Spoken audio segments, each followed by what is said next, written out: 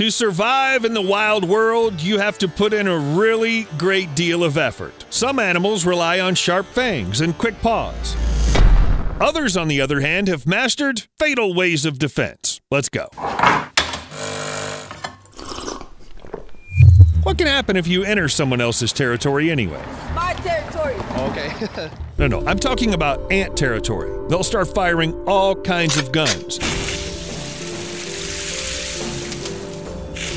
Yes, ants have not invented artillery yet, but they have something better. You've probably heard about formic acid. It's not sulfuric acid, of course, but it can still serve as a pretty good weapon. Let me explain how it works. The abdomen of the red forest ant contains a poisonous gland that releases acid. It passes through a duct into a reservoir where it's stored until it's needed. As soon as a potential danger, such as a predator or a scientist, they can also be dangerous, approaches the anthill or the ants themselves, the artillery fires a volley of acid. And you would be wrong to think that such tiny creatures are completely harmless. An ant shoots acid from a hole near the tip of its abdomen, which it can aim at the enemy. Now this of course is not sniper precision, but there are a lot of insects. The life of an individual doesn't matter. What matters is the survival of the entire colony. Ants behave as a single organism, which is able to resist the attack of any predator, even a bear. And the insects seem to be quite tiny, but in order to get to them, predators have to overcome a thick cloud of acid fumes, which corrode the mucous membranes. Well, who'd want to go any further in a situation like that? You better to find some more cooperative food. Horned lizards are definitely not suitable as such food. These guys have so many different defense mechanisms against enemies that they're less likely to be anyone's dinner. There are spikes, camouflage coloring, and quick zigzagging movements that confuse the enemy. Sometimes these lizards even swell up to appear larger and more impressive. But the best part is the ability to shoot their own blood. I have never seen a horny toad actually shoot blood out of its eyes, but it just totally shot blood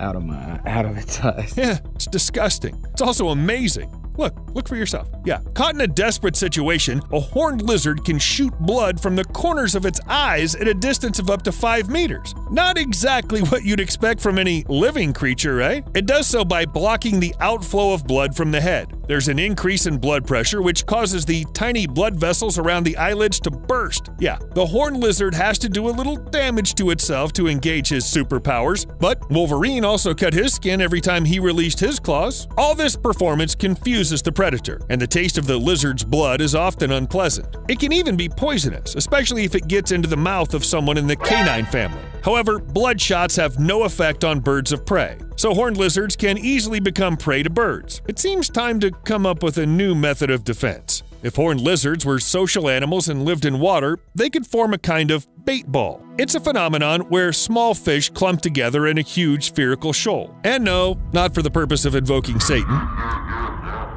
It's a last measure that small shoalers resort to when threatened by predators. This, for example, is how sardines act. This instinctive behavior is a defense mechanism, because single individuals have a greater chance of being eaten than fish in a large group. If the same sardine bait ball can reach 10 to 20 meters in diameter and go down to a depth of 10 meters, can you imagine the size? A giant thing. But bait balls are short-lived and rarely exist longer than 10 minutes, soon disintegrating into separate individuals. However, you can't say that predators see a rotating wall of fish in front of them and just turn around and swim away. They too have adapted. Swordfish attack the shoals at high speed to kill or stun their prey. It then turns and returns to eat its catch. Other fish use their tails or attack strictly vertically, rotating on their axis and grabbing anything that swims by. And whales? Well, whales simply open their mouths sharply, getting close to the bait ball. Their hunting skills deserve a separate video, so if you want it, let me know. You know, I'm beginning to think that the smaller the creature, the more bizarre ways of defense it invents. The Kentish plover can hardly be called a large bird. In fact, they are no larger than a sparrow and weigh about 40 grams. But even in such conditions, they've learned to resist predators. Kentish plovers don't try to attack first or even camouflage themselves. They divert danger to themselves to save their young.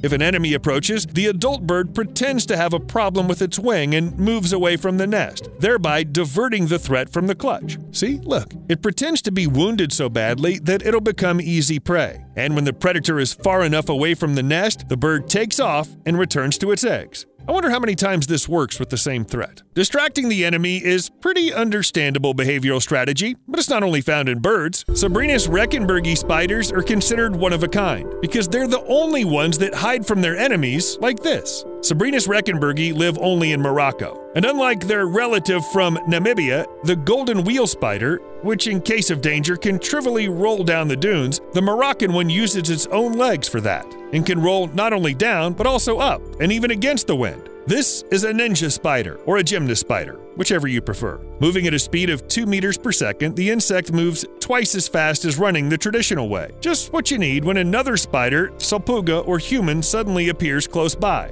Okay, if I saw a salpuga, I'd roll too. By the way, the discovery of this species influenced developments in biomimetrics, which resulted in an experimental robot that moves in a similar way. It's believed that this robot can be used in agriculture, at the bottom of the ocean, or even on Mars. In short, it doesn't care where it rolls. And while we're on the subject of all sorts of crawling creatures, these are ribbon worms, and the ribbon worms seem to be some sort of very distant earthly relative of venom. When pressed, they spit out what looks like white slime, which immediately takes on a life of its own. Seriously, look, it's moving. It's moving. Okay, actually, it's not just slime, it's one of the internal organs that's used when hunting. Normally, ribbon worms twist out their proboscis to grab their prey, and the slime that covers it paralyzes the prey. The only thing left to do is pull and eat it, but sometimes ribbon worms use the same principle to defend themselves against a predator, mostly because some species simply can't do anything else. Now let's go underwater again. Look at this crab, and more specifically at its claws. Those things look like boxing gloves it carries around all the time. Why? Because this guy is always ready for a fight, one at a time.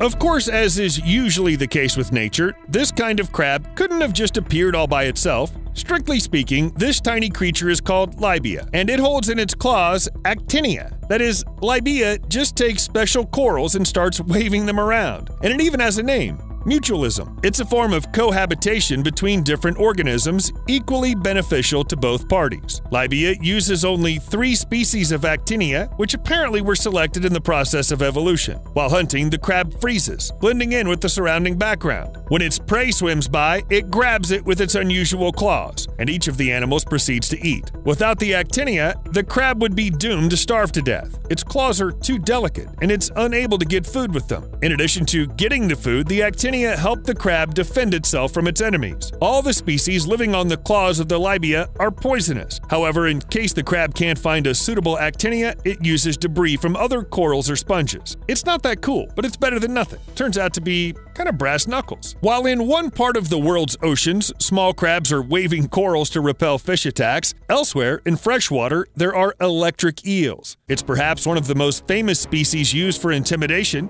Sharks, piranhas, and electric eels. Choose which is more appropriate for your horror movie. But unlike the first two, eels are to truly be feared. The electric eel stuns its enemies and prey with an electrical discharge up to 600 volts.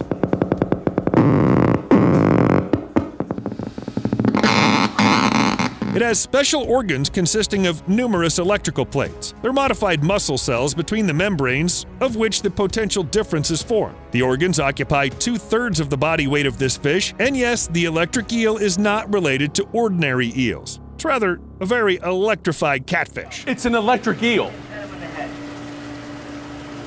Oh! As soon as an eel is attacked by a predator or it needs to stun its prey, the organ cells produce electrical discharges. And believe me, this isn't something you want to feel at all. To date, there are a few known cases of deaths after an encounter with an electric eel. Nevertheless, numerous discharges can lead to respiratory or heart failure, which can cause a person to drown, even in shallow water. But one of the strangest and probably creepiest ways of self-defense is used by Japanese bees. The main enemy of these insects are hornets, which attack and ravage hives. A group of 30 hornets destroys an entire hive of 30,000 bees in about 3 hours, and the bees have learned to fight back. When the first hornet approaches the hive, the worker bees swoop in and leave the passage open, allowing the hornet to sneak in. Once the hornet is inside the hive, the bees surround the enemy, forming a ball of about 500 bees. It's impossible to get out. The bees composing this ball use their wings to push the air warmed by their muscular tension inside so that the temperature around the hornet often rises to 47 degrees Celsius. And since the maximum temperature a hornet can withstand is between 44 and 46 degrees Celsius, the predator dies.